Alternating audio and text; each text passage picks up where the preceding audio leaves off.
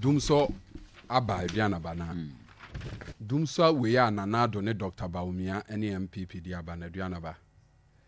Eni kwan se Ghana for ye de omo bone che omo because aduana ba won say Dumso ya dia the first time I experienced Dumso no 1984. Sabre no na akosombo Ghana population na nyina bo akosombo so. Enema Dumso ba 1984. O mampanyine kofra abre so Dumso enom ne ade nyina bai. Ba aduana ba Dumso ne ba na ye nhye dante ye ni entu asie ye. Ti ma Dumso ni nyina no beboaboa o mampanyine mahama abre so. O mampanyine mahama ka se media me nyete so o mampanyine kofo Dumso ba ya okofa asofo so monko akosombo nko bompaye no. Media problem no metu asie. Ti ba Dumso mu o mampanyine mahama ye ne ho Dumso age nkwa. Utu ni ho si ho esolve Dumso. NPP for mo kra mo ba mo se mahama solve Dumso no kra ma na ye de abro so. Na matena se aye nhwe ha kasa na ne 7 years masa de akodumso. Na dance bia ni we bibia ni we di NPP mo dance ye se o muntimi mu mo ye incompetent chen Dumso masa de akomu ye duana ba. Dumso e ba mere bia atwam no na ye de asem na ye niema me ensa duana ba. One near wa de bia friend generation deficit. 2 natural gas aye de be power. And 3 legacy debt. And no na ma Dumso ba ko Rollins peso ko 4 peso atamils peso. No man penyini mahama tikesi a so da ye tena say.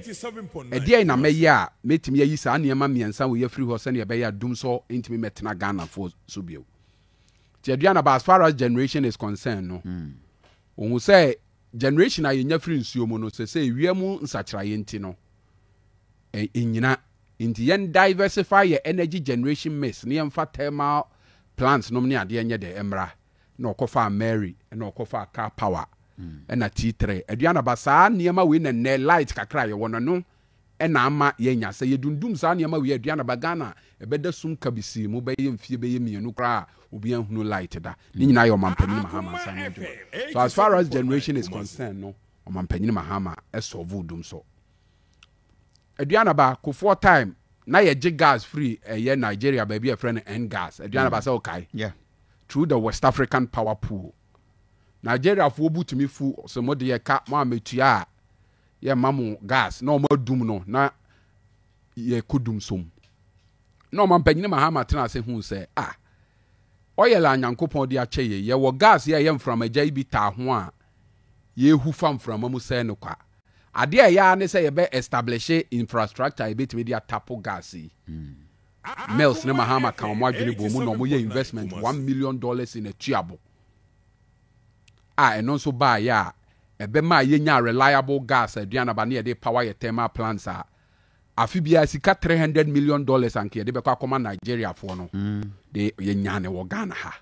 So as far as the supply of cheap and reliable gas was concerned o mampanyine mahama solve Dumso.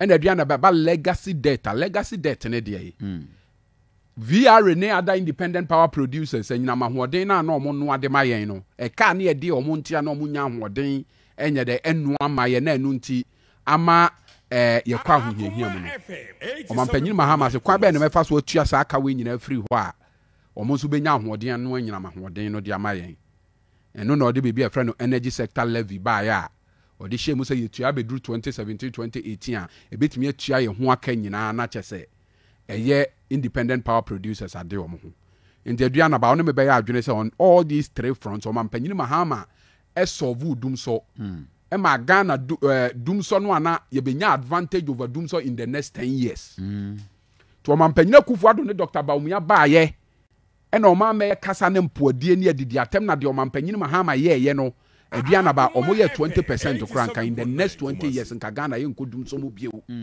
because aduana ba unim say Ghana ye demand for energy no afibia e grow by 20% inti na ye 1100 megawatts next year was see 120 next 2 years was see 140 enti aban bia ba e wo se afibia no o increase ye energy no se ne be ya e be so ya ma ye ho aye dey atoyen o mampanyini mahama ye sa de we nyina ma nunti ena over 7-8 years NPP for nye bibia in the energy sector and so na Dumso nye dey emaye no and no matter how ama dum so asaya dey abe free awra na aduana ba upe dum so aba eye financial problem a eye kufu ado ne ba omi dum so we aduana ba menim say what kind the cash waterfall mechanism report no a ya cash waterfall mechanism report aduana ba ye dey eye nhihye ya Ministry of Energy ne all other independent power producers and PURC year no August 2023 say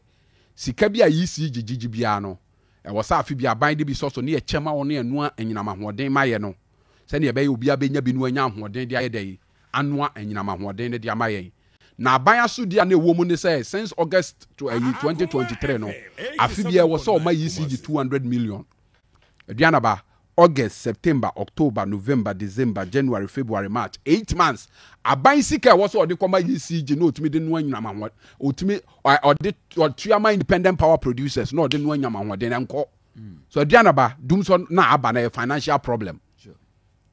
Ama woni anu enyinama hoden ma ye nso enya sika nkoto crude oil ne gas and farm enu enyinama hoden no.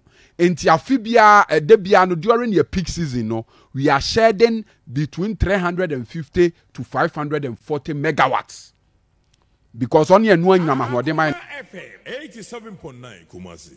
Because according to ECG, we almost during a year peak season. Ye demand to Ghana ha 1 year yen feed nyuma 1 year wa fie mobia so ni feed ni BBS so aduanaba energy a ye consume 3,900 megawatts. Aduanaba tie ni you. And then so your installed capacity of about 5,000. And the generation is not the problem. Sure.